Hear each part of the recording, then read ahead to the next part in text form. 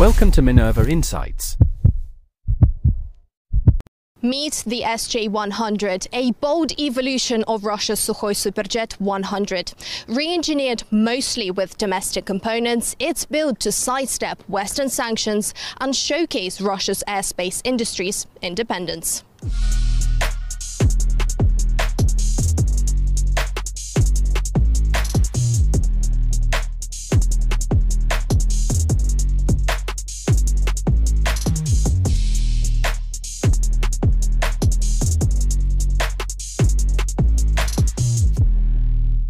Since 2018, a shift has been underway, phasing in homegrown tech to replace foreign systems. The first upgraded jet took flight in 2023. Now it's going the distance, making its first long-haul 9-hour journey from Komsomolsk-on-Amur to Moscow's Zhukovsky Airport, powered entirely by Russian-made PD-8 engines.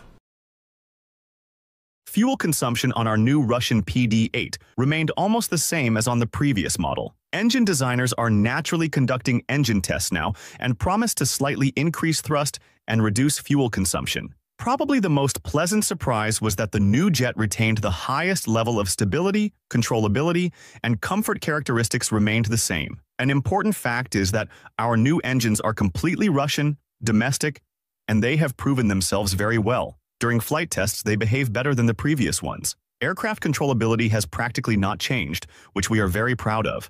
Our Russian manufacturers managed to create systems and equipment from scratch that are competitive with the world's best manufacturers.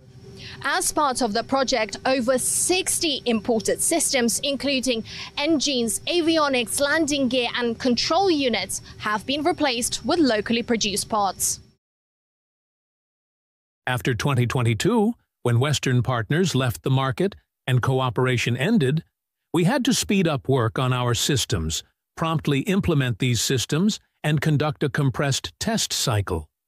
In fact, we replaced everything.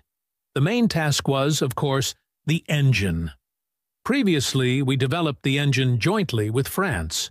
At the moment, we have a completely new domestic PD-8 engine. Well, if we consider the entire aircraft, then, in general, all of its systems are now being entirely developed by us. Serial production is gearing up for early 2026, marking a steady climb for Russia's aviation ambitions, with the jet set to fly high in the Russian sky. Anastasia Volodina, RT from Moscow region. Sanctions do nothing but make Russia less and less dependent on anyone.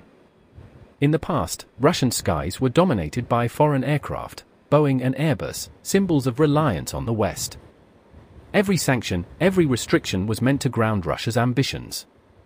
But instead, it sparked something else.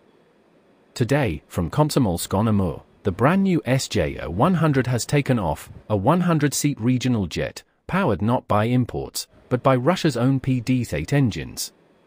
The era of importing Boeings may soon be over. The SJ-100 is proof that sanctions only accelerate independence. Aviation history is being rewritten in real time, and this is just the beginning. If you want to stay ahead of these game-changing moments, hit subscribe, share your thoughts below, and keep watching, because the future is already in the air.